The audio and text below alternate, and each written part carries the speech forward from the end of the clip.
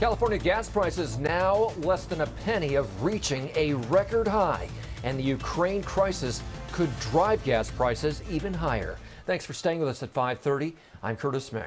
And I'm Adrienne Moore. Our news is also streaming live on CBS News Sacramento. Now, we don't get our oil from Russia or Ukraine, so why could it drive up prices here? CBS 13's Shantae Passmore is getting answers tonight.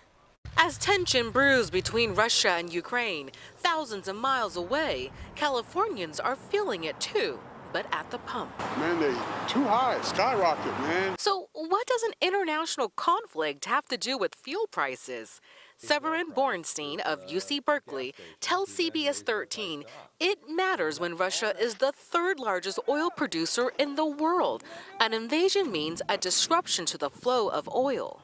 Gas prices have been going up over the last couple of weeks as crude oil prices have gone up. Gas prices crept up recently as Russia began a military buildup on its border with Ukraine, sparking worry it would escalate to war.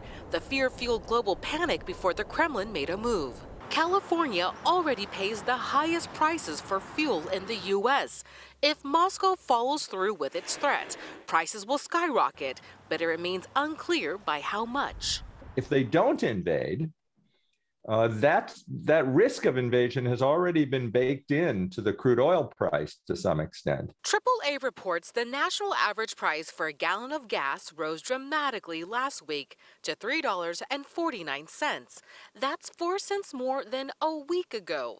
In California, the average price for regular unleaded gas is around $4.71. People are hoping for diplomacy in Ukraine and lower prices at the pump. I hope it doesn't go up more because it's been going up a lot the past couple weeks. If Russia does not invade Ukraine, gas prices will decrease, but not as quickly as they rose. Gas experts tell CBS 13 it could take several weeks before you notice anything at the pump.